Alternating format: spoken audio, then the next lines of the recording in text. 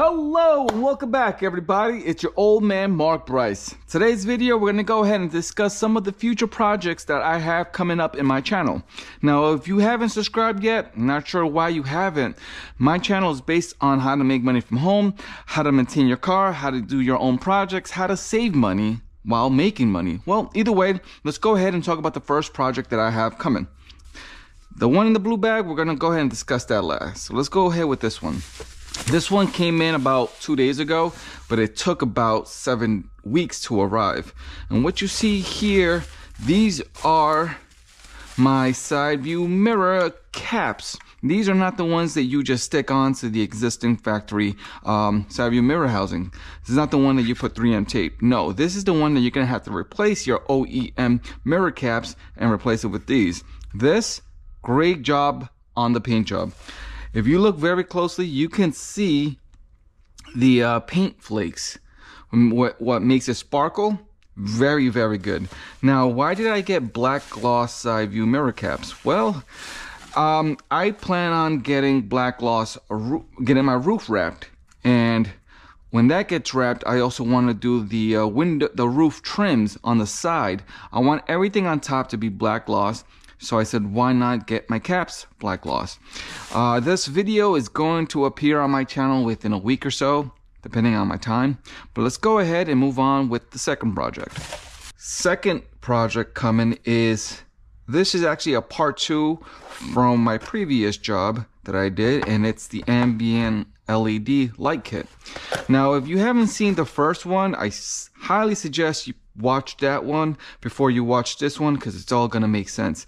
The first video I made, it shows you how I installed the LED kit, where I hit the wires, and some parts are gonna need some 3M tape for a strong bond.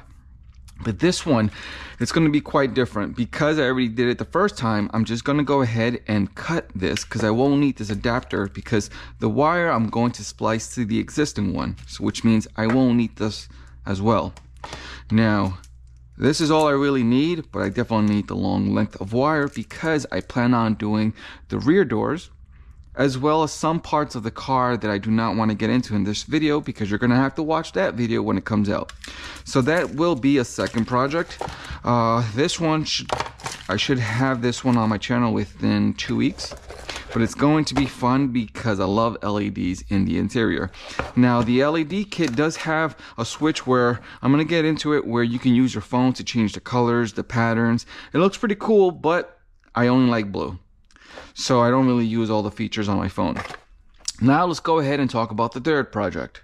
Now the third project that's coming on my channel will be a replacement. It will be installing the Lasfit LED lighting. Now my vehicle has the HID xenon lights, and it's 4 years old. My car is a 2020 altitude. Now when I turn on my car, the temperature, it used to look white, maybe it was white, I'm not sure, but it's forming into this yellow hue. And since I've had this car now for a year, that yellow hue is getting duller, if that makes sense. I don't want that dull yellow look. I want my car to have that white or pure white LED look. So I'm gonna go ahead with these. I have not installed them, obviously. And if everything works out, I'm going to go ahead and purchase this version, but for the fog lights, just so it has the matching color temperature. Speaking about temperature, this is 6K. So it's that pure white with a little bit faintly blue hue. No problem. I like it. Any color is better than that ugly yellow color. So I'm still debating if I'm going to go ahead and remove my bumper to install this, or just go ahead and go through the engine bay. But we'll see. You're gonna have to wait until that video comes out to see how I did it.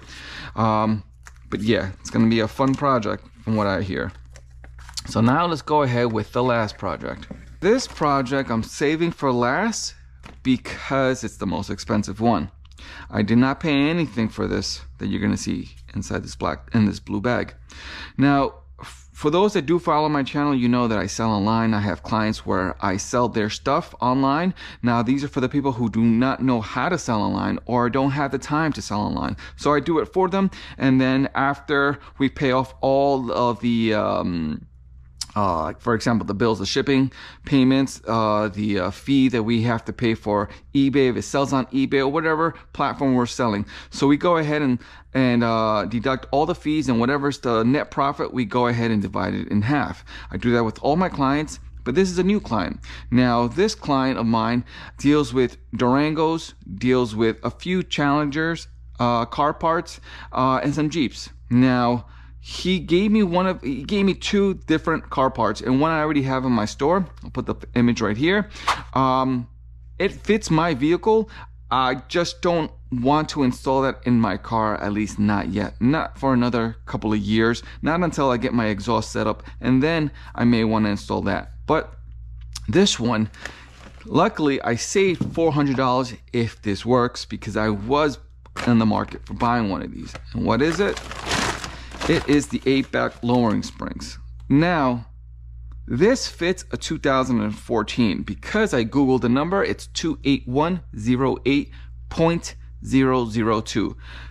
0.002, I believe, is the rear, and 0.001 is the front. I may be wrong, or it could be vice versa, but I did Google. It does fit the Jeep of 2014. It may fit my vehicle, and that is the reason why I'm going to go ahead and see if I can get an estimate and see if this can fit in my vehicle. And if it does work out, I just saved myself some money, because the owner said that, hey, first find out if this fits your car. If it does, it's yours. If not, let's go ahead and sell it, and we go halvesies. So that is what I'm gonna do with these lowering springs. So that's pretty cool, and that is a future project, and those are the projects that are coming on my channel. So if you're not subscribed, highly suggest you do. All right, everyone, this is Mark Bryce, and I'll catch you on the next one. Peace.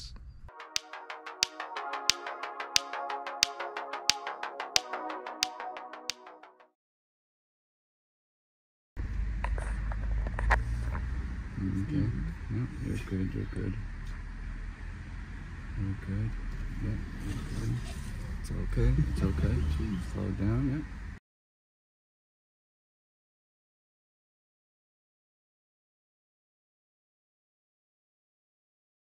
You're good. Now stop. Slow down. Slow down. And now, right there. Now come to a stop. There you go. And I got it from here. And that's it. No, that's fine. The car does that because it's an automatic. And that's it. You drove home. Let's go. You drove home. Thank you, puppy. I love you. Love you too.